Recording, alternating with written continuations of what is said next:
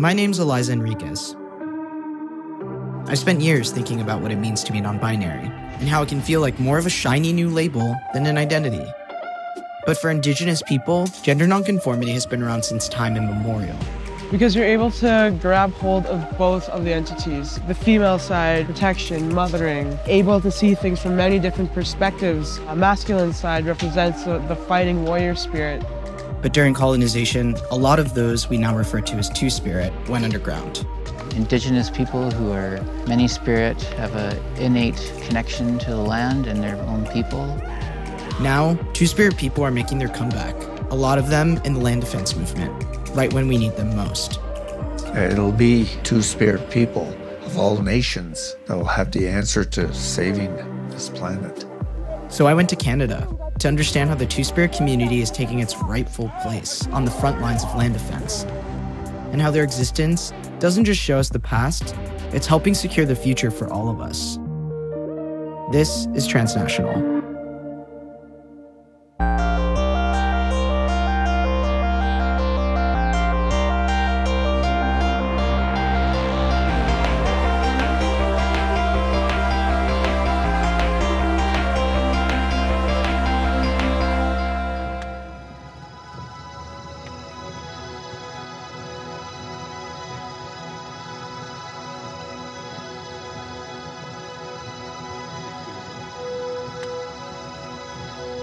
So right now, we're heading out to Fairy Creek to go meet some two-spirit activists. As a trans person for most of my life, I've found so many ways that I could be outside of my body and forget that this thing is attached to me. And whenever I come into nature, it feels like I can be back in this place. It feels like being able to be whole. The Fairy Creek watershed is home to some of the oldest trees in the Pacific Northwest. Old-growth trees are up to 1,000 years old, and, because of their age, trap more carbon than the Amazon rainforest. Saving them is one of the easiest ways to protect ourselves from a rapidly warming climate. But all of that hangs in the balance. In the province of British Columbia, only 2.7% of old-growth trees remain, and much of that is on Vancouver Island. Since August 2020, land defenders have been out at Fairy Creek on unceded Pachidot land to stop Teal Jones lumber manufacturing from destroying what remains of these trees. They set up blockades throughout the watershed, finding any way they could to put their bodies in the way of logging. I ask you to step aside and remove the blockade. The Royal Canadian Mounted Police, or RCMP, are on the ground too, arresting people who get in the way.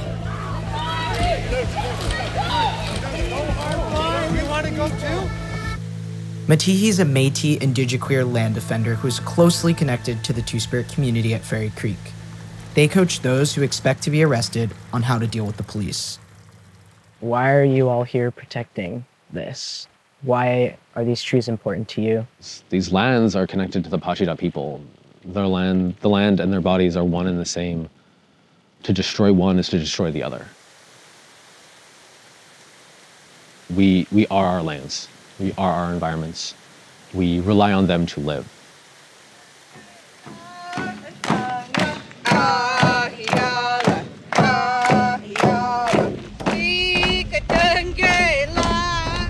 The Fairy Creek blockade is the latest in a growing list of largely Indigenous-led land defense movements, like Standing Rock and Pipeline 3 in Minnesota. You're upholding genocide, officer, by letting these people build the pipeline on treaty land. What's so striking about each of these is the two-spirit people on the front lines. As an Indigenous person, we have survived our first apocalypse, and we are now fighting in this world for the next set of generations to come so that they have a right to exist and they will have access to lands and culture. And a big part of that will be access to their queer culture, access to the queer parts of our Indigenous culture, and making sure that they survive. As more and more Indigenous movements happen, naturally, Indigiqueer leaders and two-spirited leaders are gonna step forward and are gonna start taking roles on these front lines because they are leaders in our communities. They're gonna be on the fucking forefront and on the front lines. Because just as a queer person and Indigenous person in general, you live on a front line every day of your life is a type of front line.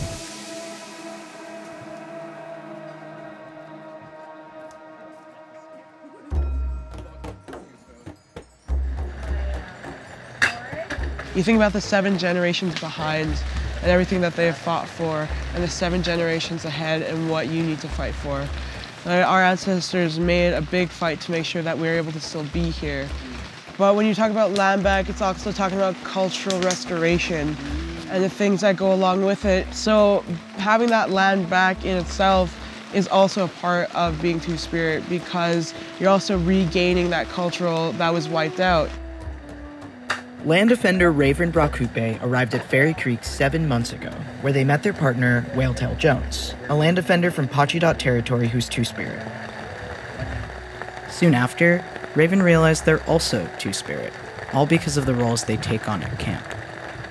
At least I know out here to be a firekeeper, you gotta be Two-Spirit. And then it was when I was appointed, I was like, why me? Like, why? And I got to learn a little bit more about it, and I was like, aha. Did you know Two-Spirit folks before you came out here? Not really, no. I knew people, but not much. Not people that identified as Two-Spirit. Yeah. Or even knew the actual term of what Two-Spiritism was. I found myself kind of when I came out here, it was a lot more known to the tribes out in this area comparatively to where I was from. So it's still on a learning curve for myself, because I don't dress one way, but then there's like, I don't know, traits of both is the best way I could say that my personality is. This August, the RCMP raided many of the active blockades. These lands have never been bought or sold to the crowd, meaning you! They tore down headquarters camp, then they tore down river camp, and they come in with an excavator and they just plow everything down. All the food, all the cooking stuff, the equipment, the utensils, the stores of food and everything. Now, the camps that remain standing are a shell of what they once were. Many land defenders have stopped living at Fairy Creek permanently, leaving Two-Spirit land defenders and their allies behind to fight a much more intimate battle. For me personally, it's been hard to stay at times. For other Two-Spirited Indigenous folks, I can't even comprehend what it is like to have to put up with some of the fucking bullshit here. I really can't. When it comes to morale being low, a big thing is just numbers, right? As the seasons change and the weather gets shittier, this is no longer like a tourist destination, right? Now it's more like an active blockade. It does make it a little scary in some ways, but it's also inspiring because all the Two-Spirited people I've seen here are just so fucking strong. They're amazing leaders. They bring an energy and they are to the front lines that's like undeniable, and their presence is inspiring.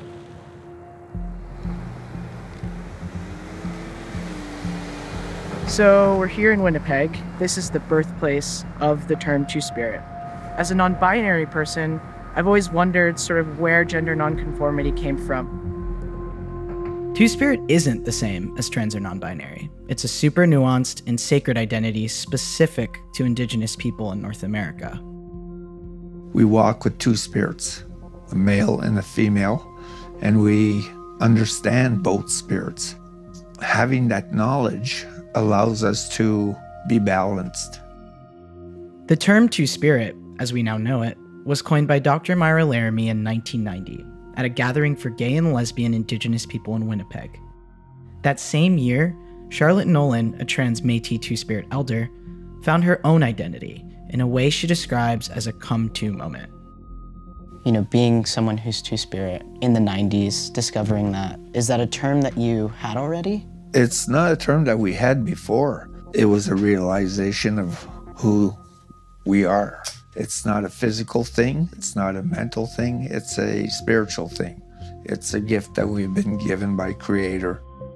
Many Indigenous nations historically had their own terms for gender, with some recognizing up to 5 distinct ones. Each nation had different words for Two-Spirit people and revered them as community members who could take on both masculine and feminine roles. They were gifted, able to restore balance to their communities as mediators, healers, and guides. And then came colonization. Churches and government-run boarding schools not only prohibited Indigenous cultural expression, They actively drove home the idea that any form of gender nonconformity is an absolute sin. Two-Spirit people were forced to trim themselves down to just one Western gender identity, man or woman. They so colonized our people that our own people sort of banned us.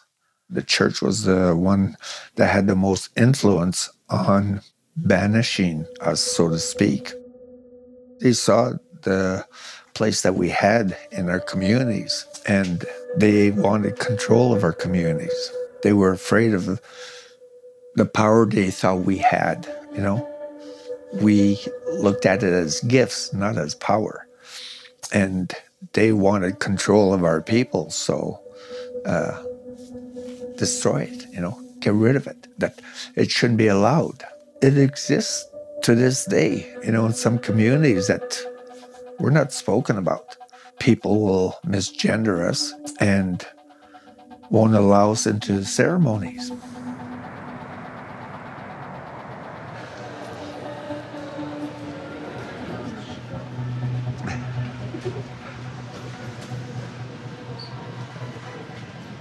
Do you guys have the ribbon candy? Yes, we do.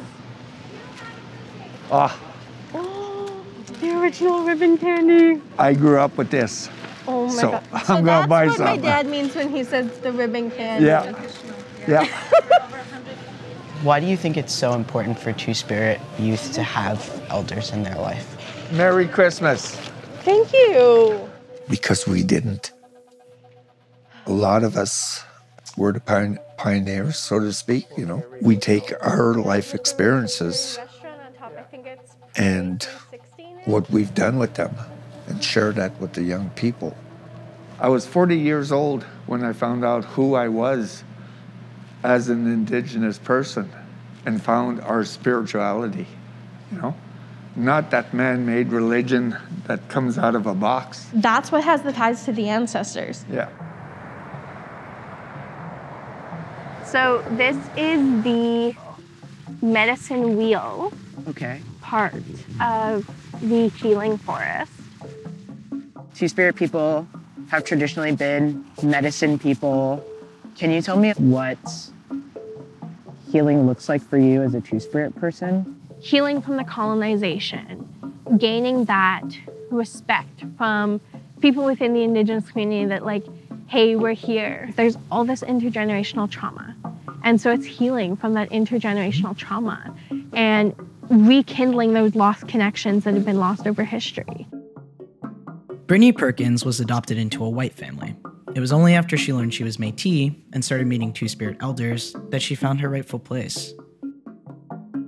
What does having an elder in your life helping guide you, give you knowledge, what does that mean to you?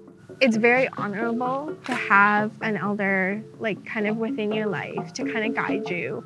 It's that connection to another person who identifies as Two-Spirit. And so having those intergenerational conversations is a big part of it because you have to learn from the past to be able to achieve what you want and to build success within the future. When you reach my age, you'll say to young people, this is what I've learned in my lifetime, you know?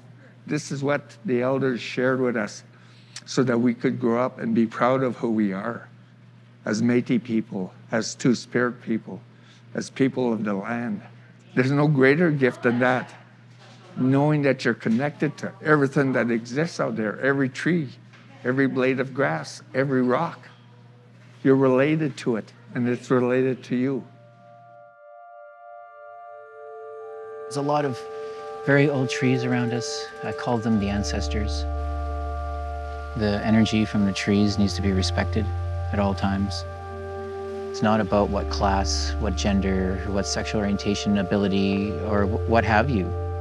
Everybody heals here. We need to say hello.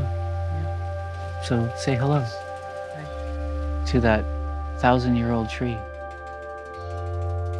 Tammy Starlight, a Nahiao Two-Spirit land defender, who also goes by Many Spirit Warrior, has been at Fairy Creek on and off for months. How did you find your own Two-Spirit identity? Took a long time.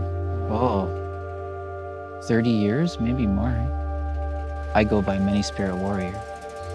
And that really came to me organizing here.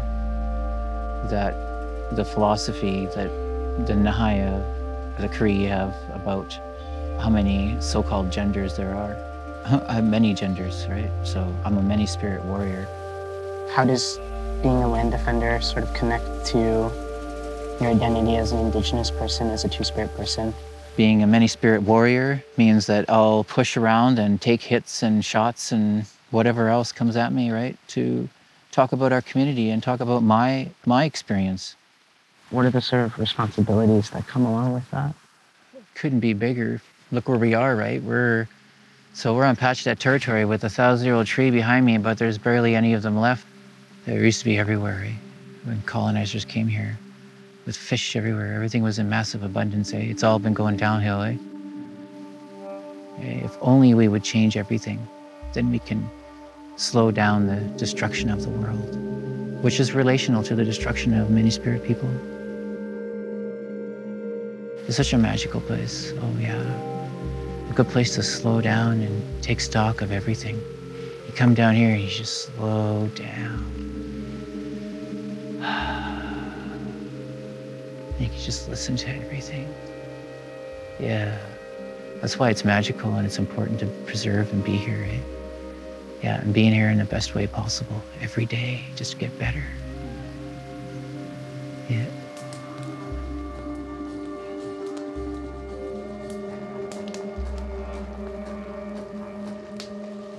So usually I'd have a feather, an eagle feather, and I would brush you off with it, eh?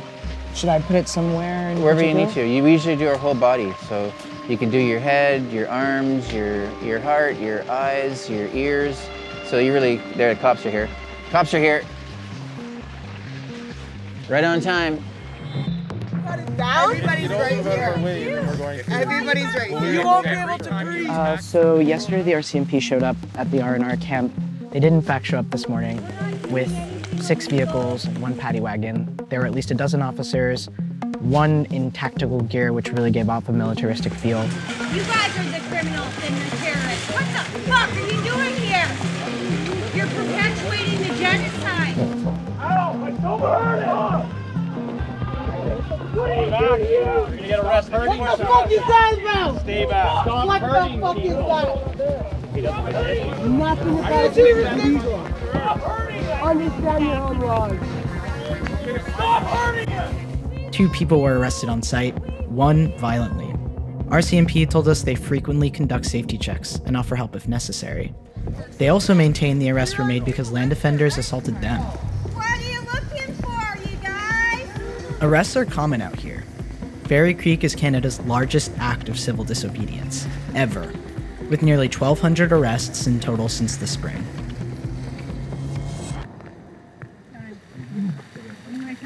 I mean, yesterday they tried to show us a fucking gun.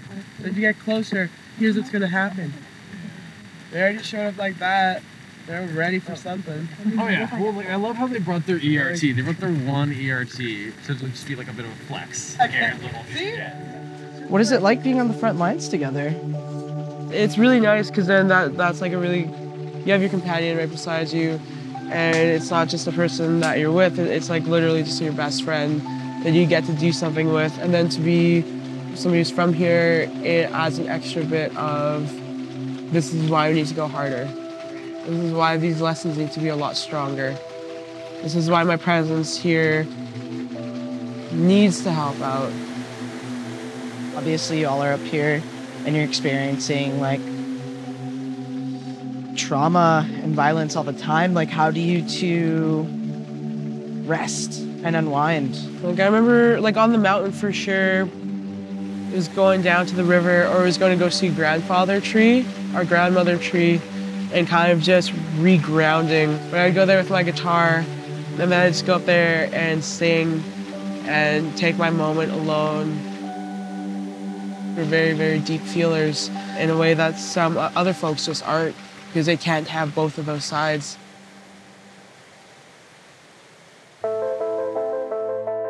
So I came to Canada to understand how Two-Spirit people are fighting for our future. and I didn't expect to discover so much about myself. Listening to them talk about their place in the world, it's obvious that being part of any community, queer, trans, or otherwise, isn't just about making space for yourself. It's about all of our connections, to each other and to everything else, and how protecting our planet is a way of protecting those connections. This is who I am, stand my ground, and to be able to fight for something that could not even just help yourself, but help all of humanity to be able to breathe. I have a connection to everything in creation. Every tree, every rock, every animal, every human being. And that all has a connection to me and to other two-spirit people. We have all had to struggle for our place in the world, but now we are being recognized and seen for who we are. We're not gonna shut the fuck up. We're gonna be out there, we're gonna be talking, we're gonna be fighting.